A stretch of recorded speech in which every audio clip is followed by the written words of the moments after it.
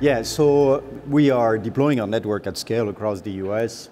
We like to say the numbers are not precise, but 1,000 plus sites per month. We've been doing that for months now.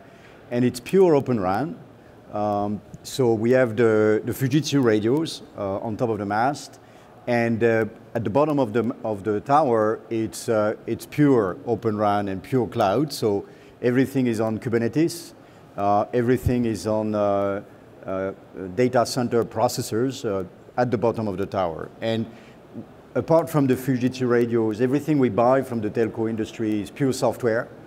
And we've been very strict that everything had to be fully containerized and microservice based, which was a challenge at the beginning because everybody was coming with their classic software. And, yes. and we all know that it was a lot of work, but now we have it and it's working. Now, when I'm listening to my colleagues, and by the way, I was very impressed with Docomo. I mean, I think what Docomo is doing is extraordinary for our industry, and they have so much talent that we're going to tap into that yes. Very nicely for us. But I'm surprised when I'm coming here and people think Open RAN is difficult. Actually, this is much easier. I've been a vendor for 30 years. The last 10 years I was at Nokia in charge of the mobile industry there. And my job today is much easier. Wow. Open RAN is much easier. Wow. Because you're not carrying a ton of complexity of legacy and software that is overdue. And when we do integration, I mean, we've done that with you guys, it takes a few weeks. As long as the vendors want to cooperate, it's a few weeks. So I tell you, I mean, as a consumer Open RAN, it's much easier than what I hear, much easier.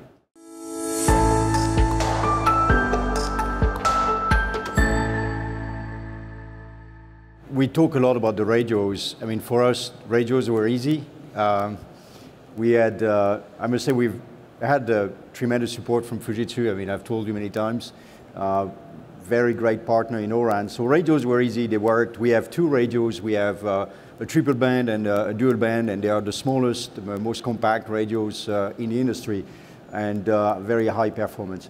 Now, the next thing we focused on was the platform, because we talk a lot about the radio interface, but actually what is also extremely important is to have a virtualized RAN. Mm-hmm. So, the Kubernetes layer that we've put in place, the accelerators, the Intel. So we worked on that, and I must say that, at the beginning people were telling us we would have real-time performance issues, it was difficult, and I must say that we've not seen that. We've seen time to have maturity of software, some feature parity, but the real-time and the performance came very fast for us, and we are reaching all the peak rates that are supposed to be reached in 5G by theory and 3GPP in the field. I mean, we're doing carrier aggregation, multi-carrier aggregation, we're doing handovers, we have the luxury of having low band spectrum and mid band, and we are doing all sorts of combinations. So I think it takes time, but that was a normal process. Now, the next thing I'm very excited about is the RIC. I think people underestimate. The RIC for me is the most beautiful part of Open RAN because this is data. Yes. Once I have access to data, I have so many dreams about what I can do. Because once you have access to data, you can shape the traffic, the user experience in a way that we never thought of. And I can tell you we have tons of ideas there. It's going to be extraordinary to see all the innovation that will come on top of the RIC.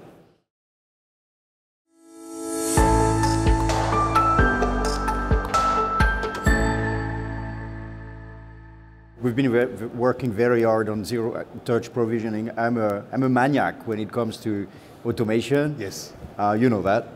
And so we have it working. So it's not a short process because you have a lot. It's a data center, right? So, right.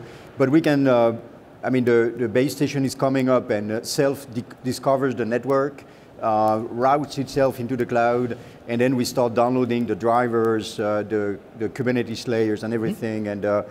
and the DU software, and we can do it with it's software on demand. So I can put vendor A today, vendor B tomorrow, wow. and I can mix them. I can mix my cell site router and my DU software. Just share the CPUs. At night, I can use my CPUs differently. Wow. So it's so different and so much more fun, and I can bring new software patches all the time. So you know that yes, too. We yes. upload software every day in all our sites, but I can't wait to have accelerators. One of the things we're discovering, which is new to us, is that the amount of data that we are getting back from the fact that we observe everything is huge. Yes. So we have to pre-process the data in order to shape the traffic, shape the RF, reshape. We do a lot of machine learning and automatic neighboring, automatic handover calibration, and so forth. But the more we can do locally, the more efficient it is and the cheapest it is. And yes. the good thing about a network is that it's empty most of the time. A network has a peak, but then it does nothing. Right. So the nothing can be used Awesome. with all those techniques we want to do at the edge, right?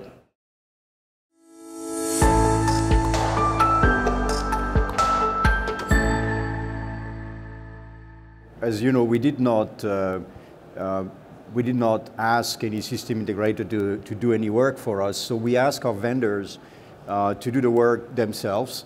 We distribute, so we don't have any labs at Dish. We only have virtual labs, like Docomo was showing. So our vendors have their labs, and we have access to those labs, and they all come back to the network as a global network of testing. So we see everything, we can use everything, and we can move the loads from development to integration to pre-production, production in a virtual manner with full CI/CD. So in terms of integration, it's much faster, and we have a different mindset. I tell my vendors that, and you have heard it many times, the more faults, the happier I am, because faults are there. So I want faults.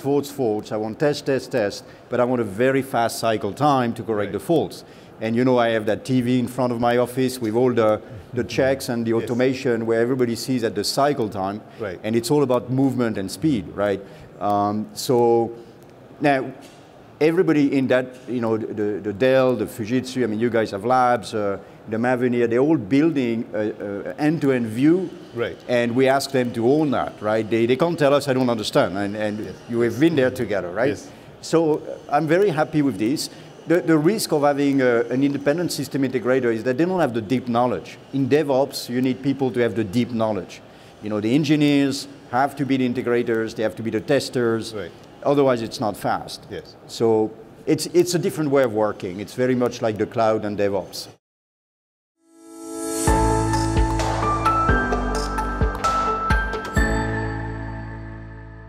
So I'm not going to give all my secrets, but because we compete, but we have ideas of services that some of us have been dreaming of for the last decade, and we can now we know we can do them, and they can be very disruptive in the consumer and enterprise market in the way of managing mobility and services. So it's just incredible in terms of services. But as an architect, the thing that is very important for me is the data. Once you have the data, you can do so much. You can optimize your spectrum, you can optimize your power, you can optimize your mobility, you can optimize the distribution of your, sense the traffic, yes, and you can serve enterprises in a way that they have no idea of, they've never seen it. But the thing that we start seeing now is that if you don't have automation, forget it. Yes. The amount of data and the complexity and the billions, we already have billions of parameters that you need to master. We've tried, our engineers are like playing with it, it goes nowhere. So you have to automate. Now we have the luxury of having a green field, so we don't have much traffic, and so we can play, but automation is key on day one, and that's a place to invest. So that's really the software that we need, automation.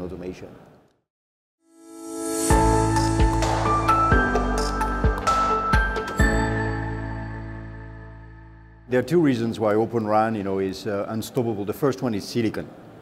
The amount of silicon that is coming in the telco industry, and I was, a builder of base stations in the past. The amount is just surging. You know, with all the players we have. So once you get addicted to the silicon and the power of it, you just consume it. So it's unstoppable. But the initiatives of people like Docomo and to pre-consume, of Rakuten to pre-consume and test it, are very good. Yes. And because it's needed. A lot of operators don't have the patience or the capability to do all this engineering work we've been doing, and they should not, right? Yeah. And they're busy with their existing network. So I'm convinced that now that big players are offering pre-integrated Open RAN, people will start playing with it. And you have big players like the Vodafone, the Orange. I mean, these guys are big names. They are going to make it much easier over time, and people will start feeling like we do, like, wow, we're so glad we have it. Yes. That it's going to be a no return. Once you touch it, you are addicted.